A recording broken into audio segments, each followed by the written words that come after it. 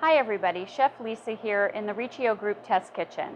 I'm here today with the Midea G-1 high-speed oven, and I'd like to talk to you about its benefits and features, and we're going to do a little bit of cooking along the way. First of all, looking at the exterior of this unit, you can see that it has a very appealing design and a small footprint. It features an 8-inch high-definition touchscreen that scrolls and has very large, easy-to-read icons. This oven is fully ventless, which means it can sit anywhere in a food service operation, no special venting required. The interior of the oven can accommodate a 12-inch pizza, and it comes equipped with a special technology called dual impingement technology. So that's 3,000 watts of dual impinged air hitting your product in conjunction with 2,000 watts of microwave power. This lends for fantastic crisping and browning of your product in a very short period of time. Very fast throughput with this oven. You can see it also features a light inside for easy viewing while you're taking your product in and out or cleaning the unit itself. Some of the accessories that are available with the unit include the pizza stone. I have my pizza stone in the oven here because I'll be cooking a pizza later, so it's perfectly fine to keep the pizza stone in there while I'm cooking other items. I also have available a perforated Teflon basket. This is perfect for when you want to get that perfect browning and toasting around a sandwich. So we're going to do a sandwich in this later, but that perforation allows that impinged air to circulate around your product and give you the optimum crisping and browning. We also have a solid Teflon mat, and this is great for chicken wings or any product that doesn't require that extra permeation of air around it. A lot of people ask if metal can be used in these ovens. You can use an oven. I have a quarter-size sheet pan here with a low profile side, so I'd say nothing higher than this profile here, but the metal can be used in this oven for cooking. So in a bit we're going to be making some shrimp, and I'm doing the shrimp in the metal pan, so you'll be able to see what the results are like using the metal pan. It comes with a paddle, and this is for safely removing and inserting your product into the oven. It has a guard here to protect the operator's hand. So as you can see, when I drop the door down and I'm moving product in and out, my hand is protected from burning it on the door. So that's a great safety feature with the paddle. So those are the accessories that come with the oven. What I really like about this oven is it comes preloaded with about 1,000 or 1,000 plus already preset cooking parameters, or recipes as I like to call them. But not in all instances does the oven have what I'm looking for. So it also has the capability to allow me to program my own cooking parameters based on my product and the desired results that I want. So I have here some shrimp. This is 1620 black tiger shrimp that are raw, and they're deveined and peeled. I've just left the tails on. These marinated in a piri-piri marinade, so they're going to be quite spicy. And again, I have 6 of them on a little piece of parchment paper to make for easy cleaning, and it's on this quarter-size sheet pan with the low profile sides. So I don't have a recipe or a cooking parameter pre-programmed, so I'm going to show you how to do that. I go into this little chef hat here, and it's going to bring up a template for a recipe. So I hope you can see this. If you can't, that's okay. We can discuss it later. But I have an option here to add a picture to the icon, so it's easily recognizable to the operator. So this is shrimp. I scroll through. I found my shrimp picture, and there it is. It pops up right here in the corner. Now I can input the recipe name. So this is piri-piri shrimp. I'm just going to go piri shrimp. So very easy to type that in. Then I'm going to move over to the temperature. So my oven is preheated at 498 degrees. So I'm also going to put the temperature parameter at around 500 degrees, or 498, I guess I could go, 499, somewhere around there. Once I've established the temperature, I can go to the cooking stages. So here I have an option of up to 6 cooking stages. Now shrimp is a very delicate product, so I just want to be sure that I cook this as quickly as possible, but still delicately so that the end result is tender shrimp, juicy, and not dried out or overcooked. So in my first stage, I'm going to do this in 2 stages. In my first stage, I'm going to set the cooking time at 45 seconds. So 45 seconds, I can just slide the little time cursor over to 45 seconds. Very easy to do. My microwave power, I'm going to do at 50%, because again, I don't want to be too aggressive. It's shrimp. So I've got that at 50%. My fan power also at 50%. And that's my first stage completed. When I'm ready to go to my second stage, I just hit the back button and it brings me back to the template. In my second stage, I'm going to add 20 seconds of cooking time for my second stage, and this is really a finishing stage. What I want to achieve here is just finishing off the cooking. I'm lowering my microwave power down to 30%, and my fan power, my impinged air, I'm going to put at 100%. And that's because I just want to get that little bit of color, that little bit of browning on the shrimp, but again, being gentle enough that I'm going to have a juicy product at the end and not overcooked or dried out. So now that I've established all of my cooking parameters, I've named my recipe, and I have also established the temperature that I'm going to cook at, I have a choice whether I want to save this or actually test the product. So if I were to save it, it gives me the option of filing that into a predetermined folder, such as appetizers, or it could be a specific dining period. I can customize this any way I want so that I have all of my recipes where I need them to be. In this case, because let's just say I've never tried this before and I want to make sure that this recipe is going to work, I am going to press start, and this will prompt me to insert the shrimp into the oven and press the start button. So you can see here it's counting down from 1 minute and 5 seconds. So in 1 minute and 5 seconds, I'm going to have perfectly cooked shrimp that's hot, that's ready to be plated and sent out to your customer. So that's like a 1 minute and 5 second turnaround or throughput for your appetizer. So this is where the paddle comes in handy. Once this countdown is done, I'll need this to remove it safely from the oven, and you'll see what the final product is. This unit is fantastic for, let's say, a busy restaurant that has, very high volume, and they need to take some pressure off of the kitchen. They can get somebody, a sous chef or whatever, to handle execution of all of the appetizers out of this unit. And that frees up pressure and time off of the kitchen staff to deal with the entrees and more of the finesse work. So we're just into the last few seconds of our countdown here with the peri-peri shrimp.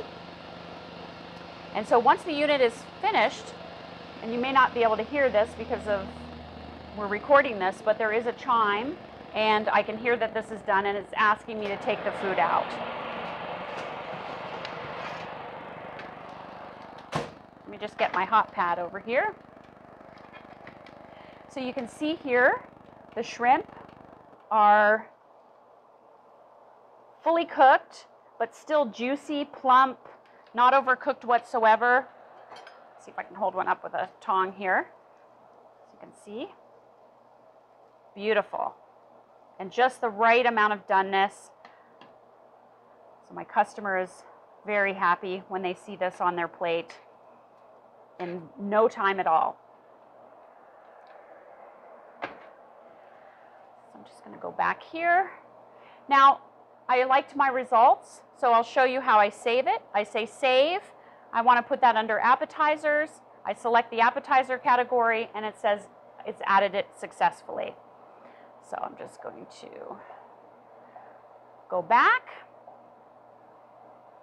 And when I click on this little thing, that's my menu. So that's showing me all of my icons of all of my products that I have programmed into the unit. I can go to category, which is, I like to work out of categories. If I were a restaurant owner or operator, I would probably have these set up as dining periods, breakfast, lunch, dinner, and then maybe subcategories like appetizers, sandwiches, things like that. So the next thing on our list we're going to make is a flatbread pizza. So I'm going to click on pizza. I've already predetermined my parameters for my pizza. I have my pizza made. Bear with me here. So here you can see I've made this pizza using a store-bought flatbread.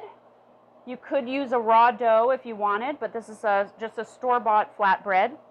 I've used a roasted red pepper pesto, some crumbled feta cheese, fresh mozzarella, and the little vegetables you see on this pizza I roasted earlier today in this oven as well. So I'm going to press the button, load my food, this is my pizza, right onto my pizza stone, and press start. So you'll start to see as we cycle through all of these appetizers that, you know, it's pretty quick. We did shrimp in a minute and 5 seconds. This is taking a minute and 10 seconds. You know, in no time you could be pumping out enough appetizers to get the return on your investment in a matter of months, maybe even weeks. The other thing I like about this oven, like I mentioned earlier, is it's ventless. So you can put this in a servery, you can move this outside of the kitchen. Let's say you have a golf course, halfway house. This is a perfect, very easy to operate oven for anybody that isn't skilled. I mean, it doesn't require a chef or anybody with any special training. It's just put the pre-prepared food in, press the button, take it out when it tells you, plate it, serve it. Like, it's fantastic. As it is ventless, there are filters in the back. These are washable filters, so you don't have to worry about a consumable at all. You just remove the filter from the back and wash it and then replace it. So that makes it for very, you know, very easy maintenance and very easy cleaning. So my pizza's done. Let's have a look.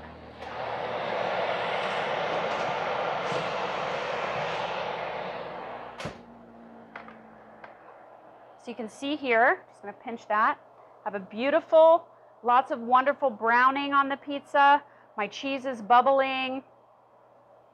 And my crust is crisp and brown on the bottom. So that's ready to cut and plate and serve as an appetizer pizza, flatbread. So the next item I'd like to show you are nachos. So here's an order of nachos. Let's say this is probably your standard appetizer portion. I've done it in 2 layers, so I have cheese in the middle as well as cheese on the top and peppers. And this is a 30-second bake on this. So I'm going to go into my appetizer. I have my nachos under my appetizer. I would consider this a large nacho, so I'm going to press that. I'm putting the food in. And I'm starting it. So 30 seconds, I'm going to have a beautiful order of piping hot nachos ready to serve with some guacamole salsa. And there you go, 30 seconds. You gotta love it. So after the nachos, we're gonna do chicken wings. So chicken wings are something that a lot of restaurants, because they take so long to cook, will par fry them and have them, you know, almost all the way done before serving. So today I have, just going to pull these out, show you these. So here we go. We have our nachos, beautifully, cheese melting. Use your tongs, Lisa, you don't have Teflon fingers. So you see the cheese is melted all the way through, and you got some beautiful browning on the nachos, crisping. Very perfect order of nachos.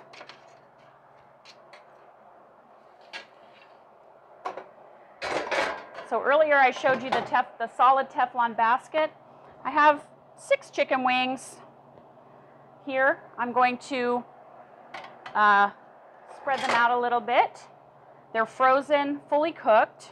And like I mentioned, a lot of restaurants will get, are doing that, not necessarily making your wings from fresh. But here we go. We're going to do a pound of frozen chicken wings. I'm pressing that. That again is in my appetizer file. Inserting them in the oven. Starting. So that's a 4-minute cook time. So 4 minutes, that gives the operator some time to set up plates, get the next item ready to go. Some things are quick, like the shrimp. Some things are quick, like pieces of fish or salmon. But items that are denser, frozen, they're going to take a little bit longer. And that's okay. That, again, frees up time for the operator to get set up with the next orders. So we're just counting down our last 20 seconds on these chicken wings that we're cooking from frozen, fully cooked from frozen. And you're going to see that they're crisp and ready to be tossed in your customer's favorite sauce. So I'm going to grab my paddle, just down to last couple seconds. Look at that. So you can see here, beautiful, crisp. I wish you were here to taste these. Crisp and delicious. Fully cooked, and again, ready to be tossed in your customer's favorite sauce.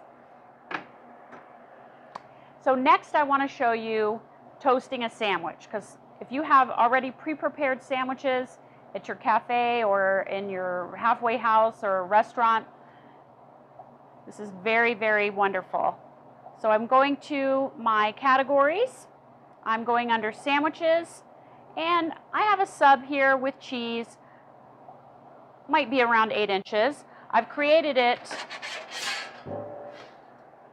kind of open face style with assorted meats and cheeses. I'll pop that in. And this is 50 seconds, and I'll have a beautifully toasted sandwich ready to serve to my customer. And I mean, it could take less or more than 50 seconds depending on the type of bread that you're using. It just, again, it takes some experimenting and playing around with the cooking parameters when you have, specific type of bread or a specific result that you're looking for. The other great thing I've done in this oven is a lot of breakfast items. I can cook raw eggs, such as the filling for a toasted Western sandwich. I have cooked omelets and frittatas, so that's something for another video, but I would really love to show you those. And I've done French toast. Beautiful brioche bread, came out, I think, under a minute, an order of French toast. Very beautifully done in this oven. So that's our toasted sandwich finished. Let's have a look.